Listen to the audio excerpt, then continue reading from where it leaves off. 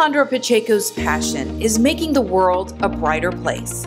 You know what I like is create things and drawing, making clay. And his creativity is blossoming. You have the specific green.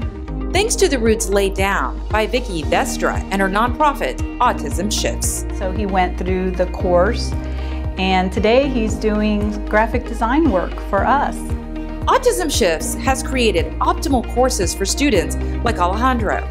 And of course our programs are all designed to educate, inform, get us up to speed, help us to grow, help us to have the tools and processes we need as a community to go out and create that for ourselves.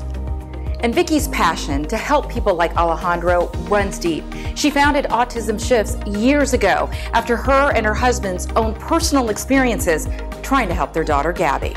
What we're trying to do is we're trying to save parents the agony of having to go research all of that and really present information that we know is really valuable to know about your child, about autism, about different situations that we encounter, which are common. Vicky says through their journey, she was able to develop necessary tools, empowering the autism community with programs focusing on specialized training, resources, and connection opportunities.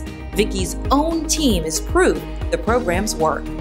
Julie McDee joined the team after her own son went through the Employment Ready course. It just opened up a completely different part of him. Like, he was so much more confident in the things that he wanted to do. Darcy Rouhani can attest to that. She is autistic and left her engineering job to join the team after going through the courses. And I shifted as an individual myself. Darcy says the programs led to acceptance and personal growth, making her feel more empowered. I'm grateful that I'm able to use my skills and that Vicky's been giving me an opportunity to do so. Vicky feels the programs at Autism Shifts are needed more than ever with the growing autistic world. According to the CDC, 1 in 54 children are diagnosed with autism. And so we're really wanting to equip our community. And Vicky says she is planning on taking her mission from local to global with exciting new initiatives. And then lighter green. Yes, I can see the shade.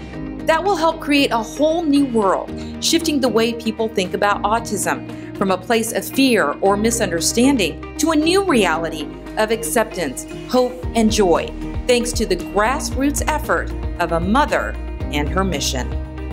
Oh, I feel like it's a green zone. We say the green zone is your happy place, your happy spot.